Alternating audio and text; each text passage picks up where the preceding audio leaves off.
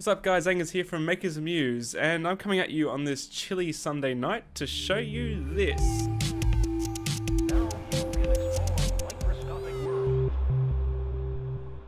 So this is a little character that I 3D printed from an app called Tinkerplay. So Tinkerplay is a completely free and really fun little app where you can design figures like action figures, monsters and all sorts, and they're all created with these articulated joints. The app itself, very easy to use, extremely natural to use actually on a touch interface like an iPad, runs perfectly on the iPhone for example, and you can design these little guys with the built-in things like different heads, different types of joints, torsos, etc.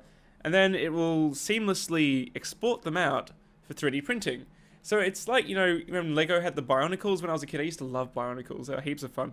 This is like the sort of the modern version of it. You can print your own action figures. So the thing that makes this sort of magical is these ball joints. They've been designed perfectly for 3D printing. They work really well. Just enough friction to move and they stay in place. So you can take advantage of that, bring it into Tinkercad, and then add something else onto that part, but keep the ball joint, and then export again and print. So you can modify it. So as we know, Autodesk has been buying up a lot of 3D printing related apps and companies recently. So Tinkerplay was originally something called Modio.